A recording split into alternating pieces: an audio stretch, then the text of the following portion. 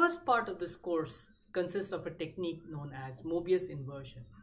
Before I jump into Mobius inversion, let me give you some simple examples of formulae that come from Mobius inversion. But first, some notation.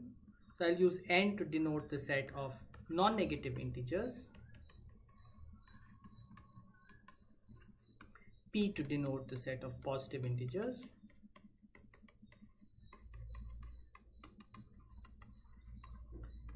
and c to denote the set of complex numbers. In this lecture, you can replace the complex numbers by the real numbers or the rational numbers, or even by polynomials in a variable. Basically, you can replace the complex numbers by any commutative unital ring. But if you don't know what a commutative unital ring is, don't worry about it right now. Just think about complex numbers or real numbers. So here's the first example of Mobius inversion. Suppose you have two functions, fg, from non-negative integers to c, such that g of x is summation y less than or equal to x f of x. Then this is equivalent to the formula that f of x is equal to g of x minus g of x minus 1. So this tells you how, from this relation on the left hand side, you can recover f or write f in terms of g as f of x is g of x minus g of x minus 1. So this is inverting a relationship based on inequality, and this is pretty easy to prove. This g of x is going to be f of 0 plus f of x. This is going to be f of 0 plus f of x minus 1. All but this term here cancel out, and so you get f of x. Okay, let's look at a slightly more complicated example. Example 2. Let's take f and g to be now functions on n cross n, the Cartesian square of n to the complex numbers. So you can think of this as ordered pairs of non-negative integers. And as before, suppose we have a relationship. So here earlier we had g of x is y less than or equal to x, sum of f of x.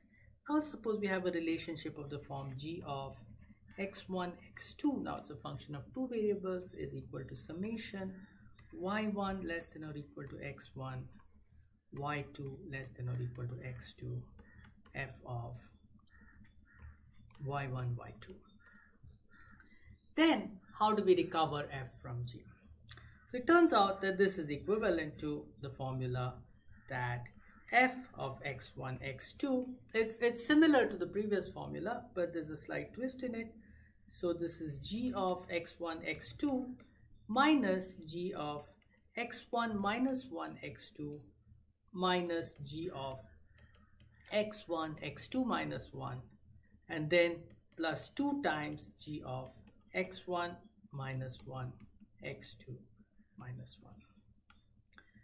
I'll let you think about the details of the proof of this, but basically you can visualize this as follows. So here I'm showing you why f of 3, 2 is g of 3, 2 minus g of 3, 1 minus g of 2, 2 plus g of 2, 1. So what is g of 3, 2? Well, so I've drawn the lattice n cross n, ordered pairs of non-negative integers as a two-dimensional array of numbers. It's an infinite array. Okay,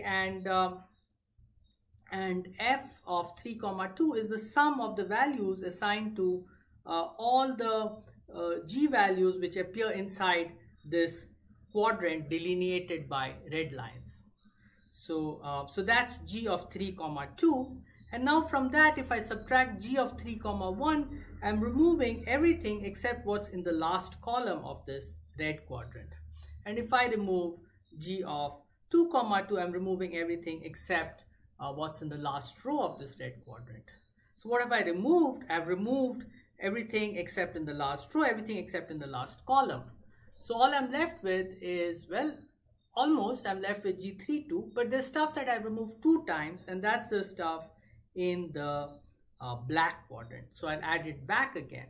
And so what I get is f of 3 comma 2 is g of 3 comma 2 minus g of 3 comma 1 minus g of 2 comma 2 plus g of 2 comma 1. And that is an example of this Mobius inversion in 2 variables. The last but historically most important example that I'll show you comes from number theory. And this one says that suppose you have f and g are 2 functions from positive integers to complex numbers, and we have now in a slight twist f of n is summation, and rather than saying less than or equal to, I'll say d divides n g of t. Then this is equivalent to g of n is summation d divides n, and there's a certain function here which is called the Mobius function, mu of n by d f of t, where this Mobius function mu is given by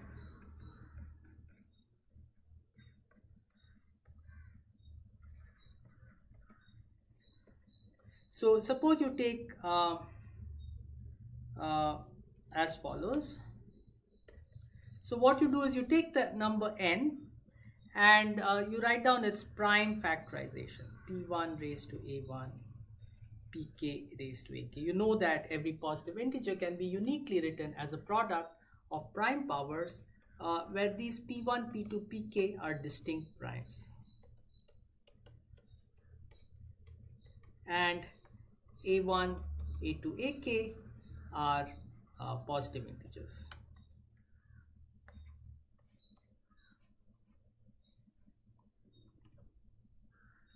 For example, if you take n equals 1, then all these a1, a2, ak are 0.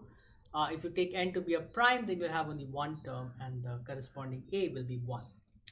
So then mu is defined by mu of n is equal to minus 1 raised to k if a1 equal to ak equal to 1 and 0 otherwise. So this is a number theoretic definition depending on the prime factorization of n. Mu is 0 if n is divisible by the square of any prime. Otherwise, it's plus or minus 1. A very standard application of this is to compute Euler's totient function. If you define phi of n to be the number of integers k less than or equal to n, let's say between 0 and n minus 1, let's say 0 less than or equal to k less than n, such that the GCD of k and n is equal to 1, then what you can show is that n is equal to summation d divides n phi d.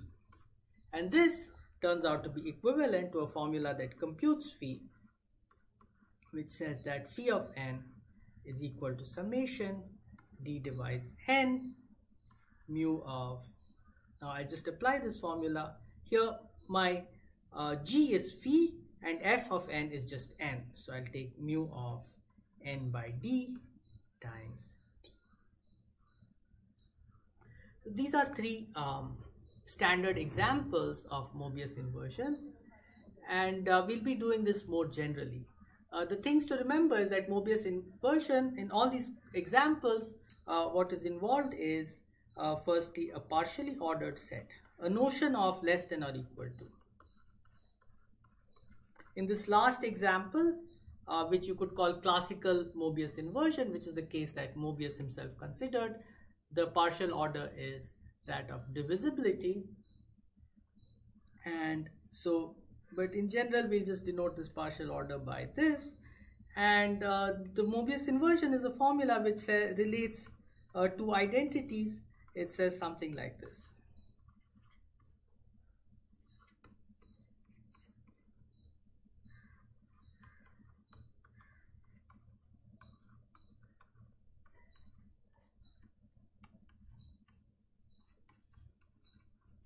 I'm just giving you a vague idea here. We'll make all this more precise in the next few lectures.